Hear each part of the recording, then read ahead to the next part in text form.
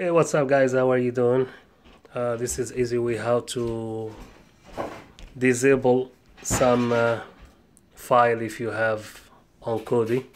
Some people they buy like old kodi, but they wanna with a bunch of application. If you wanna disable it's easy way to, maybe you can leave some channel if you like it, and you can delete it in the same time.